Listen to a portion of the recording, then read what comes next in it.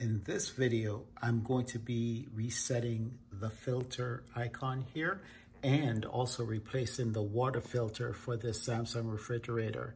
This water filter is the HAF-CIN EXP filter. Let's get started. This is the HAF-CIN EXP filter. And the authentic Samsung filters come with this little tab to check for authenticity. So let's go ahead and try that. See how this works. So you have this little tab. They give you this magnet for you to place it on. And it's supposed to show some green bars on it, and there you go, those are the green bars. So I do have an authentic Samsung water filter. All right, so let's continue. Let's get this thing in the refrigerator now. Okay, so now let's remove the older filter to replace it with the new one. This is the old filter, and what you got to do is, here's lock, here's unlock. You turn it counterclockwise to unlock it, and it releases, comes out, and you take off the top on this one, just screws out, and you see where it fits back in there. And you turn, and that's it. That's replacing the filter.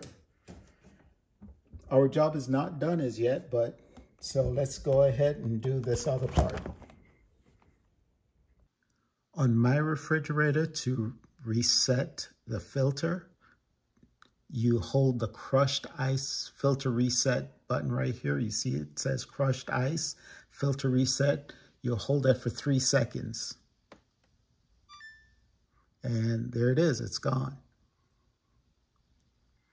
After resetting the filter, changing out to a new filter, you want to run the water to get some air bubbles out like that, for one, and also to get out any carbon that would come out at this point.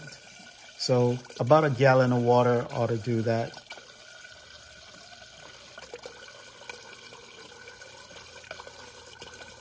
So you're releasing the air in the system and also getting out any of the filtrates, so to speak.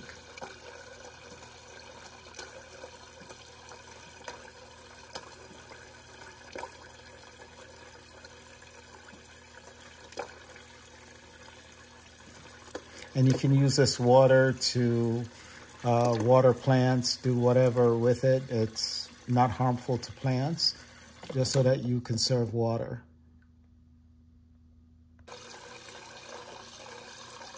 So at this point now we have clean water, just filling it up just so that I can show it to you. And the water now is sparkling clean and nicely filtrated. Thanks for watching.